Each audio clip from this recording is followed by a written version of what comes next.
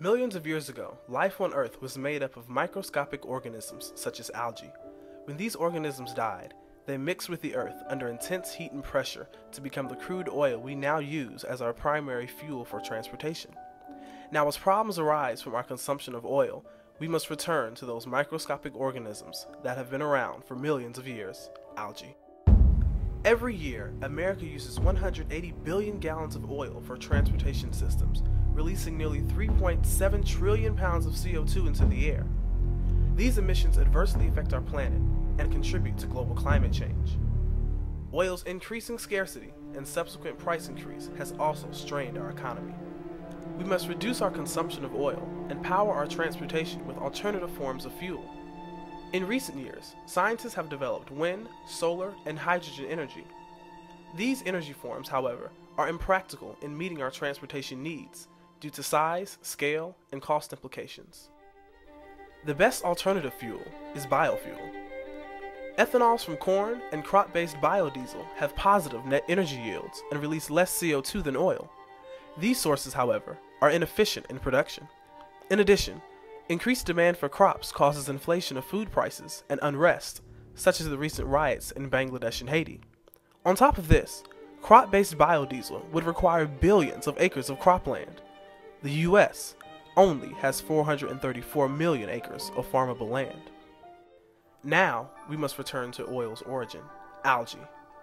We can make biodiesel from algae oil to reduce our consumption of crude oil.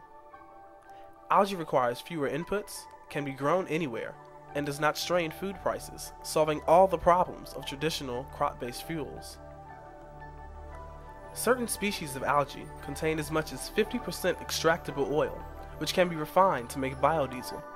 Based on conservative estimates, algae is capable of producing an astounding 33,000 gallons of oil per acre per year, while corn can produce a mere 30.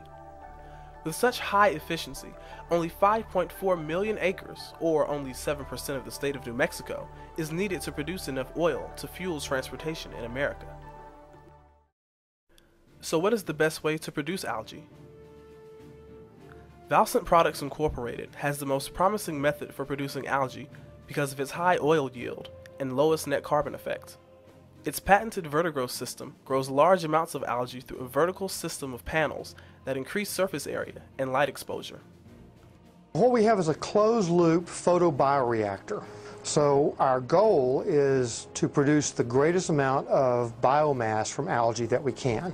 And by going vertical, we believe that we can increase the yield by increasing the surface area and the volume of material that get exposed to sunlight.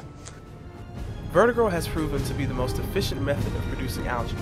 In the near future, it will replace diesel and possibly fulfill all our fuel needs. Millions of years ago, dead algae created oil, but now we turn to living algae to reduce our reliance on oil and become a more sustainable society in the future.